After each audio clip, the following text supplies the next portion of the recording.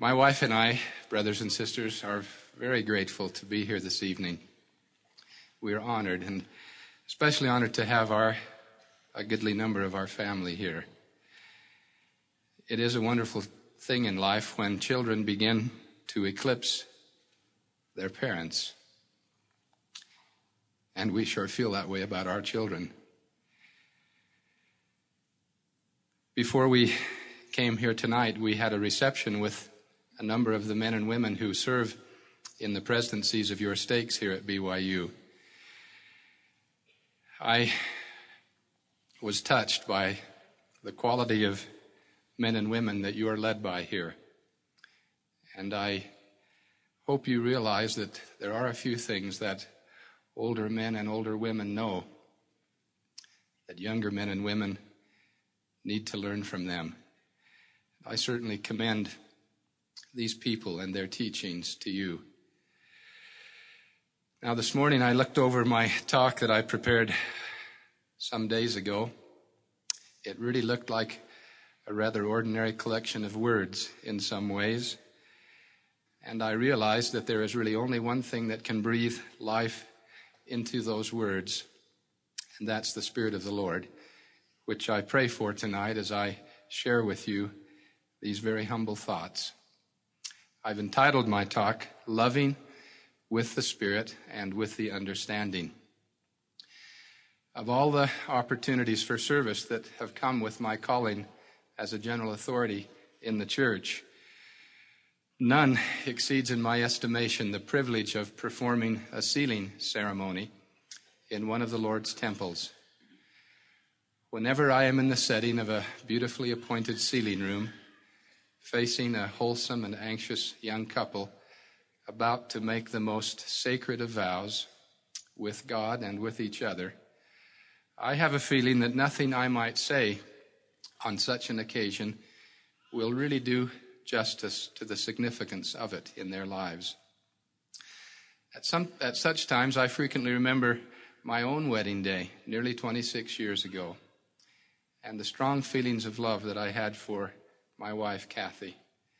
I also remember our high expectations for the future. I am sure that we had an ideal in mind that wasn't necessarily peculiar to us, and yet we, or at least I, thought Kathy and I were about to begin a companionship together that would be unparalleled in the romantic history of Western civilization. Nevertheless, despite our best intentions and efforts, the ideal began to collide with reality shortly after our brief honeymoon in Salt Lake City at the then existing equivalent of a Motel 6.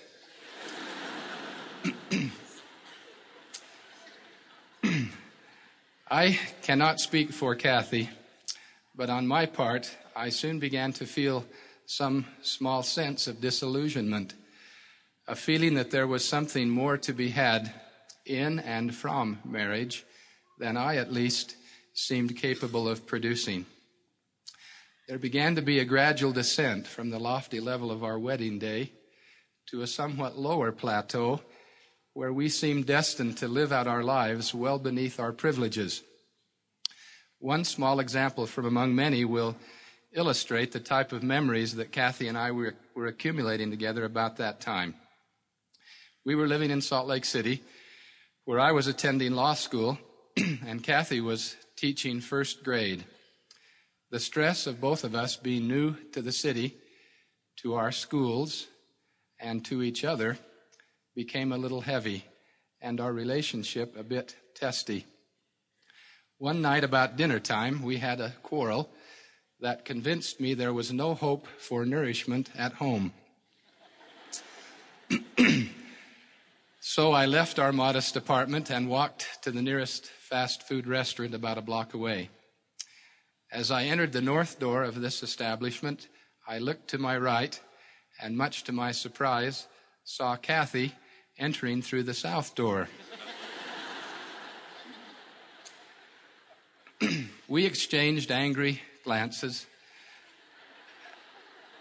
and advanced to opposing cash registers. to place our orders. We continued to ignore each other as we sat alone on opposite ends of the restaurant, sullenly eating our evening meal. We then left as we had entered, taking separate routes home, finally ending this utterly ridiculous episode by reconciling and laughing together about how infantile we had both been.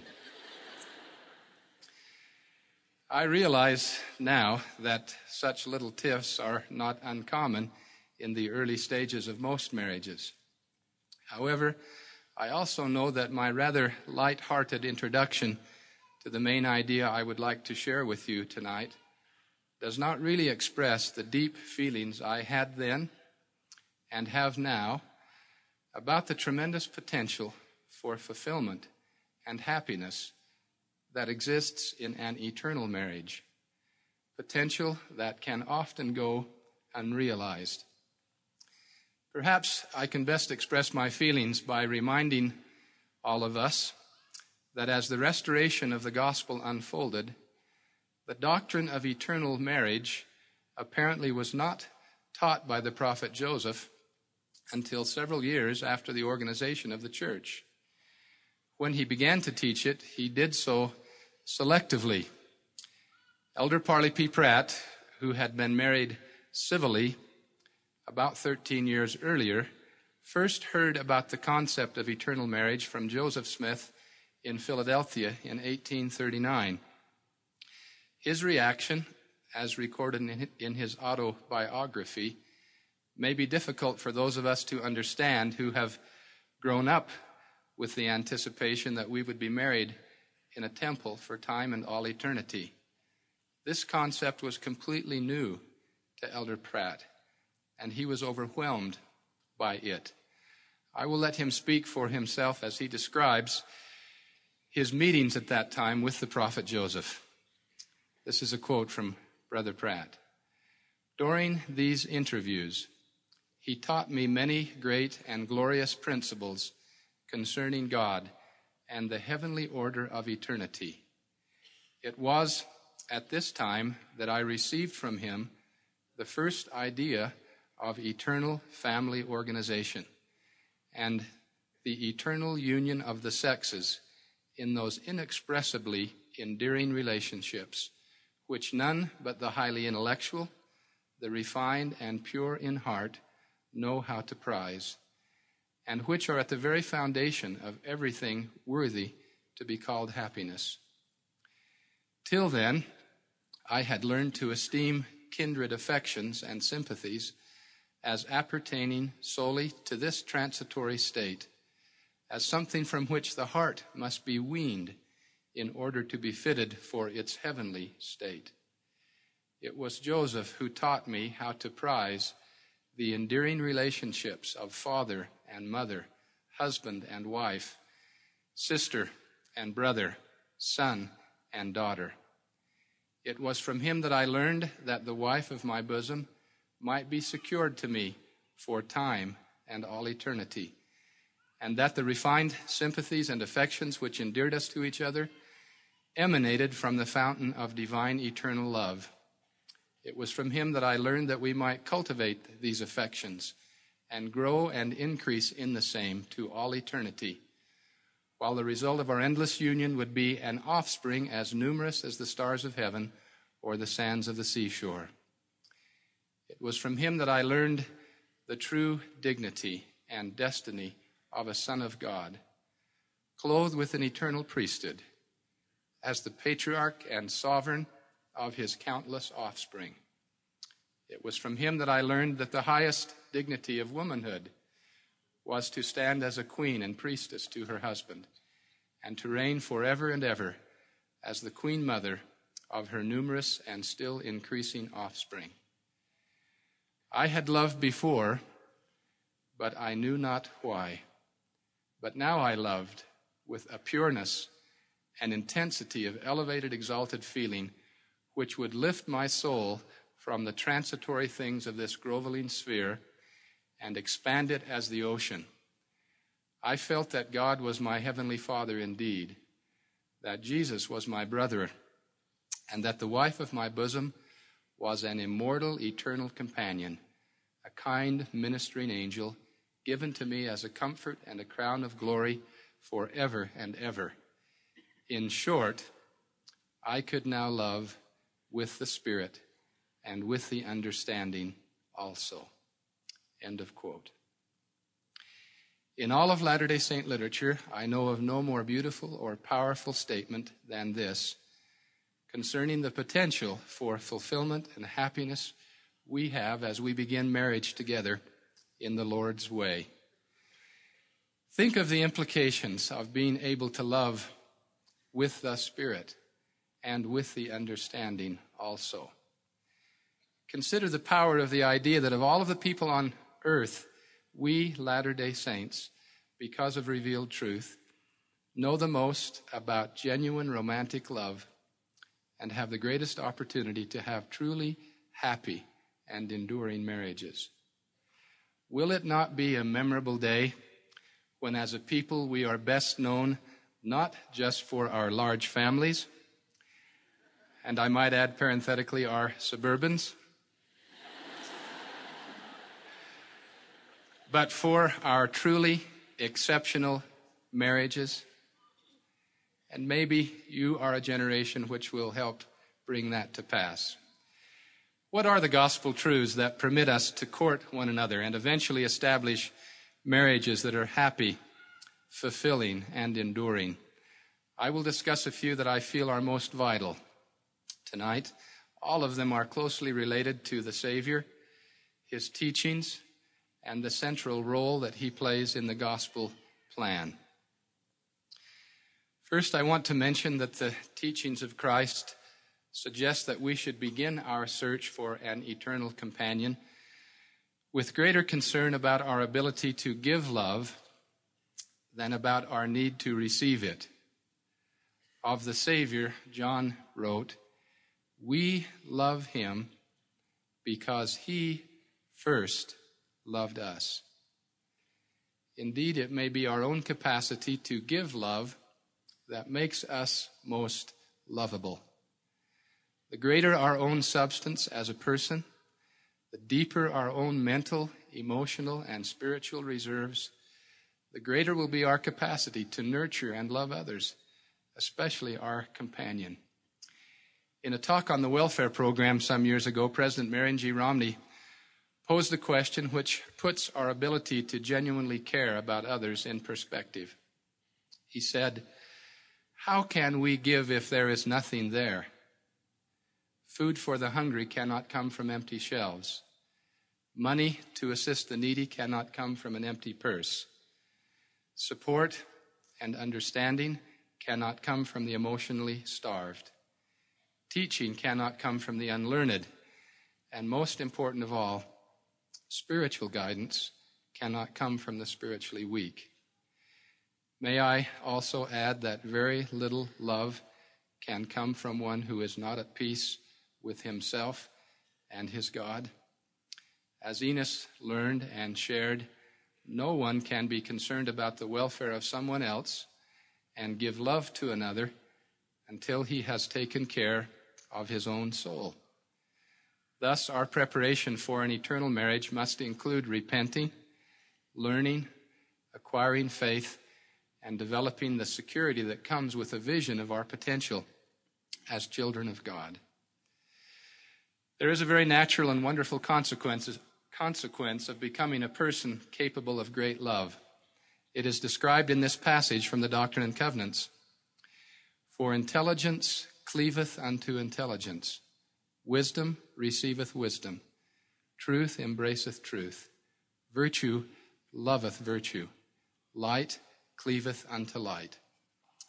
Here is recorded a gospel truth well worth remembering during the dating and courtship years. Our personal development and spiritual growth will not only give us greater capacity to love, but if we pursue the goal of an eternal marriage with purity and with both our hearts and minds, I believe in most cases we will eventually be rewarded with a companion who is at least our spiritual equal. and who will cleave unto intelligence and light as we do, who will receive wisdom as we receive it, who will embrace truth as we embrace it, and who will love virtue as we love it. To spend the eternities with a companion who shares the most important of fundamental values with us, and who will discuss them, live them, and join in teaching them to one's children, is among the most soul-satisfying experiences of true romantic love.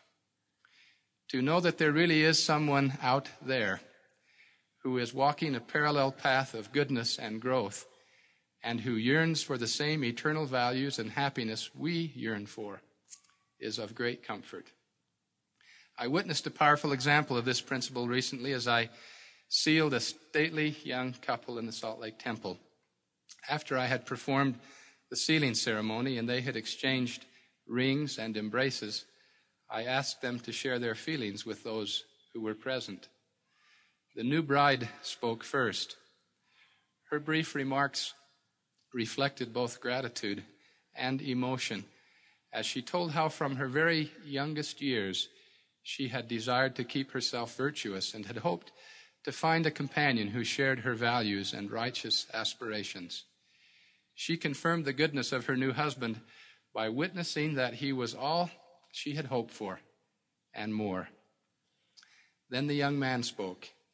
He too was tearful as he shared how at age 14 he had inexplicably begun to pray to the Lord, asking that the wife of his future, whoever she might be, would be protected and would keep herself virtuous while preparing for an eternal marriage. He also told how he had committed himself again and again over those years to that same path. Then he expressed his great joy at having met this wife of his prayers and at his high hopes for a truly exceptional marriage. I am not a believer in predestined love, but I do believe that truly good people in due time will usually find other truly good people to marry. I also believe such people are worth waiting for. Virtue loveth virtue. Truth embraceth truth. Although it can only be accorded its fullest expression in marriage, the seeds of fulfilling romantic love are planted during courtship. It is during this time that we should be mindful and appreciative of the truth and level of understanding reflected in Alma's timeless counsel to his son Shiblon. And also see that ye bridle all your passions, that ye may be filled with love. Those of you who have grown up around horses, saddles, and bridles will perceive that Alma was not suggesting to Shiblon that he eradicate his passions, but rather that he control or channel them for the very worthwhile purpose of being filled with love. During courtship, this control will result in a deferral of the physical gratification that is related to romantic love, and to a beautiful blossoming of that love in marriage. But during marriage, there will also be restraint and moderation. For the gospel teaches that unto every kingdom is given a law, and unto every law there are certain bounds also, and conditions. Married Latter-day Saints must remember that not everything the world condones or even encourages in the name of expressing romantic love has a place in an eternal marriage. In the words of Elder Boyd K. Packer, quote, "The greatest deception foisted upon the human race in our day is that overemphasis of physical gratification as it is related to romantic love. It is merely a repetition of the same delusion that has been impressed upon every generation in ages past. When we learn that physical gratification is only incident to and not the compelling force of love itself, we have made a supreme discovery." End of quote. As a righteous couple grows and matures in their love, they will come to know that it is in a fine blending of the spiritual and physical dimensions of their relationship that forms a solid foundation for their eternal union. Because the restored gospel reveals that eternal life with our Heavenly Father will be lived in family units, the ultimate and preeminent goal of all of us ought to be to achieve a rewarding marriage and to become effective fathers and mothers as a part of that marriage relationship. This truth places a priority and importance on marriage that we cannot afford to ignore. All of the prophets in recent years have made powerful statements about this truth, but the lives of many of us continue to show how lightly we regard their counsel. In a gospel sense, there can be only one magnificent obsession: the attainment of an eternal marriage and the development of an eternal family unit. Nevertheless, Satan will seek to have us do otherwise, and enticing voices will speak to us of worldly achievements and acquisitions that will lead us on dangerous detours from which we can return only with great effort. Small, seemingly insignificant choices along the way will have large consequences and will determine our eventual destiny. One of these for Kathy and me came early in our marriage when I was struggling as a first-year law student, and she was overwhelmed by her first teaching position. We barely met in all of our individual comings and goings, and our relationship with each other was suffering noticeably. Even Sundays were burdensome as we tried to fulfill our church callings and catch up on our studies and school preparation. Finally, we sat down one evening and decided if our marriage was the most important part of our lives, we had better start acting like it was. We agreed to completely honor the Sabbath by refraining from work, including our studies, and to devote ourselves to the building of a stronger marriage. There was an immediate surge in our feelings toward each other and noticeable improvement in other areas, including my grades and Kathy's teaching. 26 years later, we are still faced with many similar choices and issues, and I hope and pray we are still resolving them in favor of the things that matter most. Another gospel truth that definitely impacts marriage is the one contained in verse 13 of section 93 of the Doctrine and Covenants, which describes the process by which our Savior became perfect. And he received not of the fullness at first, but continued from grace to grace until he received a fullness. A recognition that the Savior's perfection came gradually is comforting to two imperfect beings trying to make their marriage resemble the one described in the Laurel Lesson Manual. In my own case, I recently ventured to ask my wife, "How am I doing?" This was a very risky question to ask, and I suppose I should not have been surprised at her response. "Well," she said, "I think you are nicer than you used to be." You may not think that is anything to get excited about, but I do. It also leads me to believe that those of you who are walking around with a checklist of desirable attributes in a prospective companion may come off empty-handed. Most of those attributes will be only in embryo when you are courting and will take most of a lifetime to perfect. I think J. Golden Kimball's wry wit says it best. Quote, "I have often wondered what would happen if a perfect man married a perfect woman. I'll bet he would shoot her inside a week if she didn't poison him first."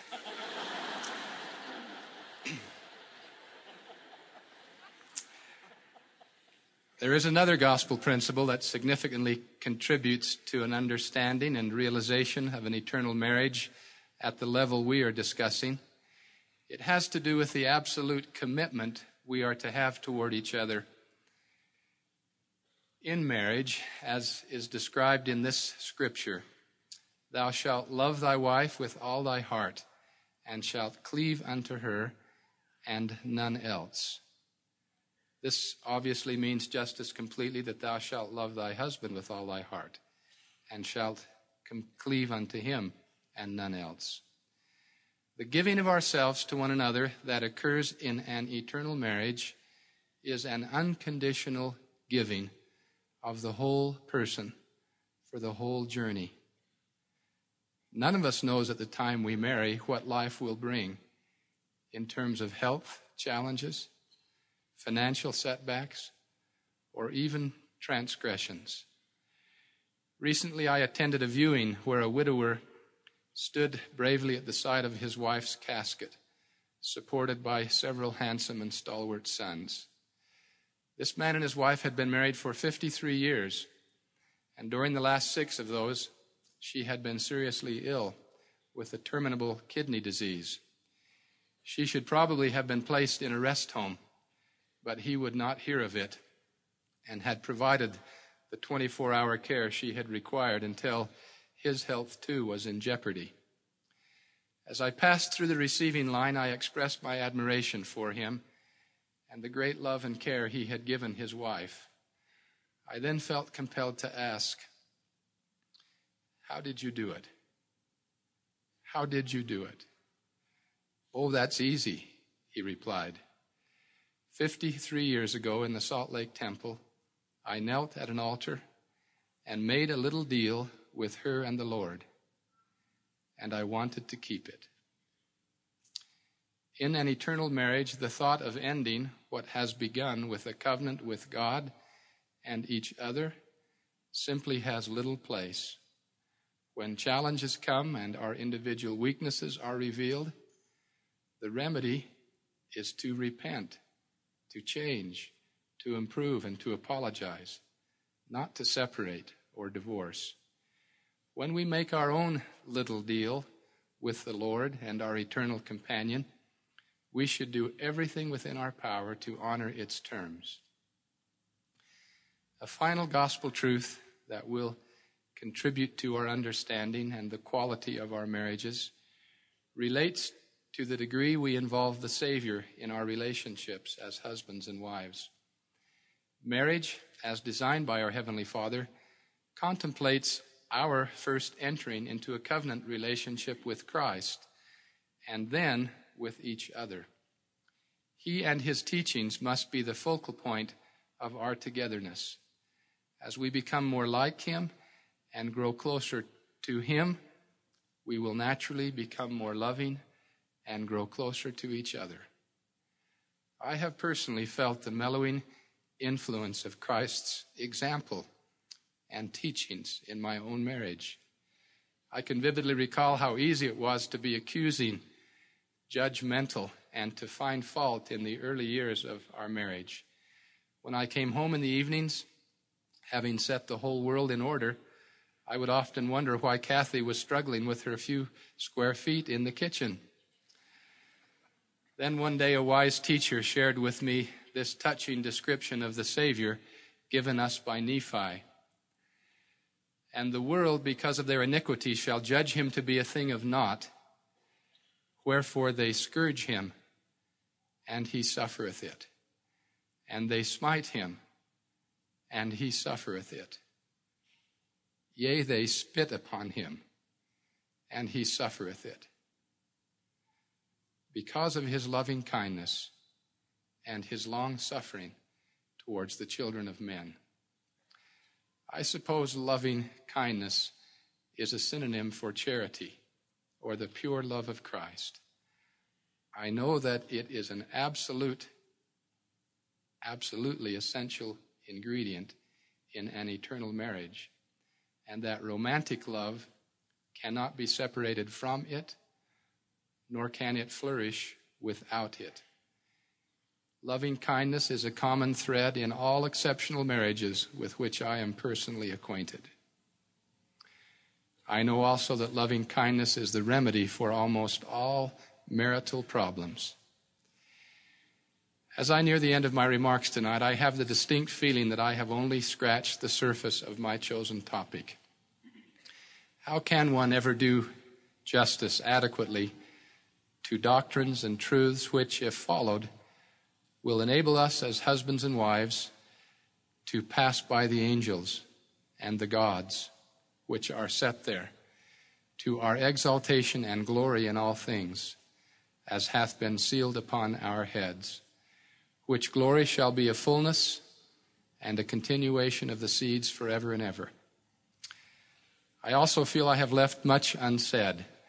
I have not spoken of unselfishness, of work, of sacrifice, of forgiveness, of agency, or even of children, all of which, along with many others, are vital elements in the attainment of the type of marriage we have discussed. This much, though, I know. If we will continue to strive to love with understanding, the Spirit of the Lord will teach us all things whatsoever we should do to achieve an eternal marriage pleasing to the Lord. Under the influence of His Spirit, our sympathies and love for our eternal companion will deepen, and we will come to know a happiness and contentment in marriage that the world will never know. I know, too, that this is possible for each one of us. No matter what our background or the quality of marriage our grandparents or parents enjoyed, we can, in time and with the Lord's help, achieve the ideal. If our heritage is one of a spiritually strong family with healthy marriages and close family relationships, we will be able to build and even improve upon the foundation that has been laid. But if our heritage is not so rich, we can resolve that this condition will change with our generation and that our children will receive such a legacy. Above all, I hope we will vow never to be satisfied with a mediocre marriage. Not long ago, a friend told me one of his young children had asked, "Do you think Grandpa ever kisses Grandma?" I certainly hope Kathy and I are sufficiently in love and demonstrative enough about it that our grandchildren will never have to wonder. We can never afford to let our relationships become merely mutual toleration or accommodation. The Lord has intended for us to have much more than that. Eternal marriage is God-like marriage. It is a description of a quality or type of marriage, not a duration. What type of marriage would our God have? That is a question worthy of our contemplation. I recently read about the Rose Street women of World War II Germany. These were German women married to Jewish men. These men enjoyed a privileged status for a time as laborers, but they were eventually ordered into a Jewish community center in Berlin on Rose Street, pending deportation to Auschwitz, the notorious camp in Poland. Some 24 women heard rumors that their husbands were being held on Rose Street and went there to protest. A crowd began to gather, eventually reaching 1,000 people in size. "Give us back our men," the women shouted. "We want to see our men." The women refused orders to leave and remained for several days. Then machine gun nests were set up by SS troops who ordered the streets cleared. The women remained. 6 days after the protest began, Joseph Goebbels ordered the release of 1,500 prisoners inside the center. 25 men, already bound for Auschwitz, concentration camp numbers freshly tattooed, were returned to their wives. While it is unclear why the Nazis buckled to the Rose Street women, their strong and enduring love for their men may offer the best explanation. If such good people, without the understanding and spirit that the gospel gives, can love so fully, so courageously, think of the potential you and I have. I pray that we will love purely and with the Spirit and the understanding, always and forever. In the name of Jesus Christ, amen.